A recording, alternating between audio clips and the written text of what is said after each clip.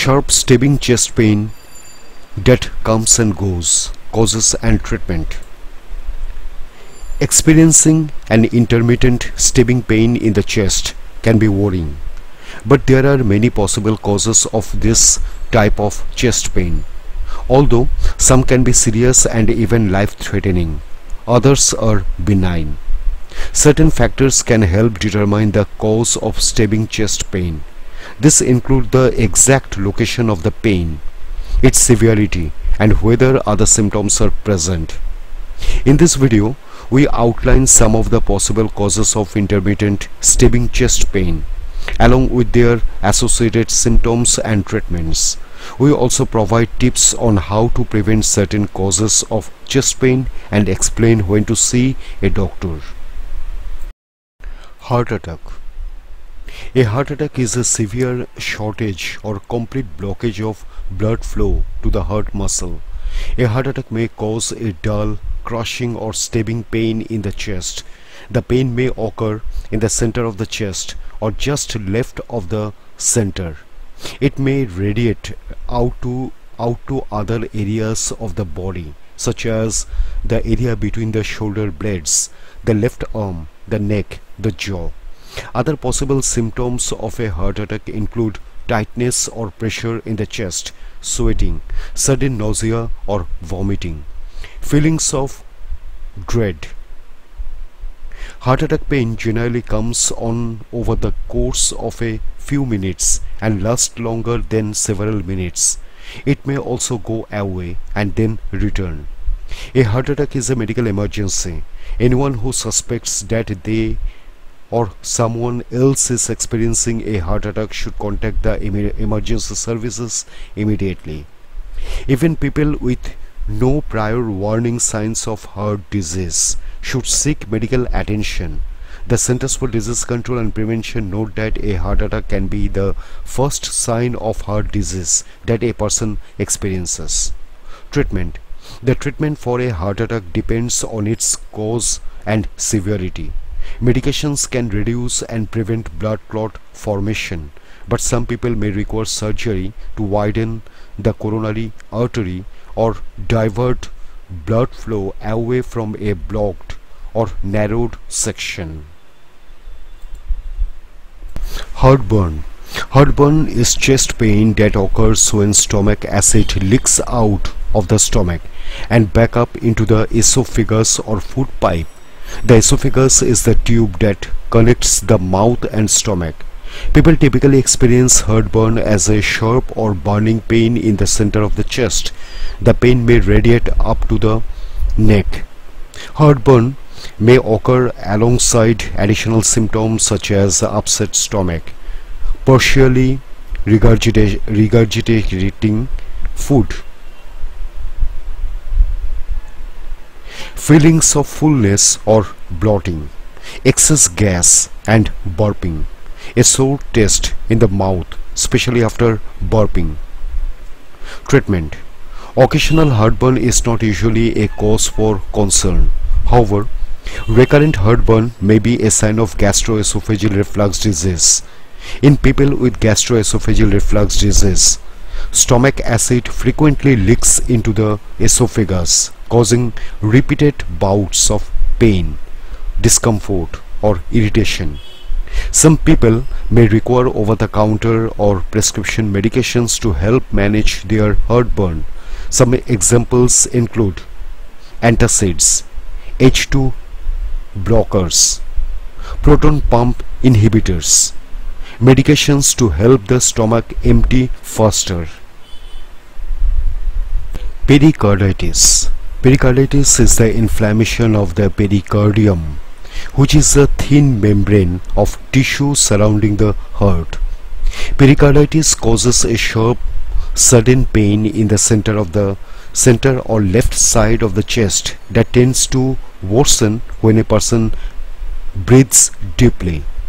The pain may also worsen when a person is lying down, but it often gets better when they get up or lean forward. Other possible symptoms of pericarditis include chest pressure, heart palpitations, difficulty breathing, weakness, general fatigue, mild fever, swelling in the legs or abdomen. Treatment. A doctor may recommend taking an over-the-counter anti-inflammatory medication such as ibuprofen or aspirin. If the condition has a bacterial cause, a doctor may also prescribe a course of antibiotics. Angina. Angina is chest pain that occurs as a result of reduced blood flow to the heart. It is a symptom of an underlying heart issue rather than a disease in itself. Angina typically causes pain, pressure, or squeezing sensations in the chest. These sensations may radiate out to the following parts of the body: the back, the shoulders or arms, the neck, the jaw. The chest pain often occurs in response to physical exertion or stress and typically goes away within a few minutes of resting. Other possible signs of angina include pain in the lower chest or abdomen, nausea, breathlessness, fatigue. Angina can mimic the symptoms of a heart attack. Anyone experiencing a bout of angina should contact a doctor who will determine whether emergency treatment is necessary. Treatment. A doctor may prescribe the medication nitroglycerin to lessen the symptoms of an episode of angina. If the initial dose does not work within 5 minutes, a person should take a second dose. If the second dose is also ineffective after 5 minutes, a person should phone the emergency services as they may be experiencing a heart attack. Doctors may prescribe certain medications to help prevent further episodes of angina as well as heart attacks and strokes. Examples of such medications include beta blockers to make the heart beat slowly and less forcefully, calcium channel blockers to increase the blood supply to the heart, low-dose aspirin to prevent blood clots, statins to lower cholesterol levels, angiotensin converting enzyme or ACE inhibitors to lower blood pressure. Precordial catch syndrome. Precordial catch syndrome is a harmless condition that primarily affects children and young adults. Precordial catch syndrome causes very brief moments of sharp pain on the left side of the chest.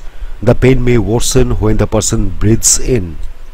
Precordial catch syndrome pain typically comes on when a person is at rest or shifting positions. The pain usually lasts only a few seconds to a few minutes. Once gone, it leaves no lasting symptoms. The cause of precordial catch syndrome is unknown. However, experts believe that it may be due to a spasm of the intercostal muscles that sit between the ribs. These spasms may pinch nearby nerves, causing pain. Treatment. Precordial catch syndrome typically does not require treatment and it causes no negative health effects. Panic attacks. A panic attack is a feeling of intense fear. A stressful event may trigger or it might come on unexpectedly. According to the Anxiety and Depression Association of America, a panic attack includes at least 4 of the following symptoms: chest pain or discomfort, palpitations or accelerated heart rate, the feeling of choking or being smothered, feeling short of breath, feeling unusually hot or cold, sweating, trembling or shaking, sensations of numbness or tingling, feeling dizzy or lightheaded, stomach discomfort, nausea, feelings of dread, fear of losing control, fear of dying. The National Institute of Mental Health note that the symptoms come on very quickly, reaching their peak within minutes. Treatment. The following tips can help a person remain calm when they feel a panic attack coming on. trying not to fight the panic attack, remembering that the panic attack will pass, remembering that the panic attack is not life-threatening, breathing slowly and deeply, focusing on positive, peaceful and relaxing images. Strains and fractures. A sharp stabbing pain in the chest could be a sign of an injury such as a strained chest muscle or a fractured rib bone. Either type of injury could cause a sharp sudden pain at the site of the damage. Some possible causes of chest injury include lifting weights or other heavy objects incorrectly, an overly strenuous chest workout, an accident. Treatment. The treatment for a strained chest muscle is the same as that for any other type of muscle strain. It involves resting, icing, compressing and elevating the affected area. This approach is known as the RICE method. A broken or bruised rib usually heals on its own within 3 to 6 weeks. In the meantime, a person can take over-the-counter pain relievers to alleviate pain. Pleuritis. Pleuritis or pleurisy is the inflammation and irritation of the lining of the lungs and chest. The condition can cause brief, sharp chest pain during bodily movements such as breathing, coughing, sneezing. Pleuritis can occur as a result of the following bacterial or viral infections: rheumatoid arthritis, a blocked artery in the lungs, a collapsed lung, growths in the pleural cavity between the lungs. Treatment. The treatment for pleuritis depends on the underlying cause. Some potential treatment options include antibiotics to treat bacterial causes, surgery to fix a collapsed lung or remove growths from the pleural cavity, medications to stop existing blood clots from getting bigger and prevent new clots from forming. Prevention. It may not always be possible to prevent some causes of chest pain. However, people can take steps to reduce the risk of chest pain due to heart disease. The Centers for Disease Control and Prevention provide the following tips for reducing the risk of heart disease: quitting smoking if applicable, engaging in regular exercise, eating a well-balanced and varied diet, reaching or maintaining a moderate weight, controlling blood pressure and cholesterol, managing any underlying health conditions. When to see a doctor. A person should see a doctor if they experience repeat episodes of chest pain, regardless of whether other symptoms are present. Recurrent bouts of chest pain may indicate an underlying health issue such as a problem with the heart or lungs. A person should phone the emergency services if they experience any of the symptoms of a heart attack or have an episode of angina that persists for 5 minutes or more following a second dose of angina medication.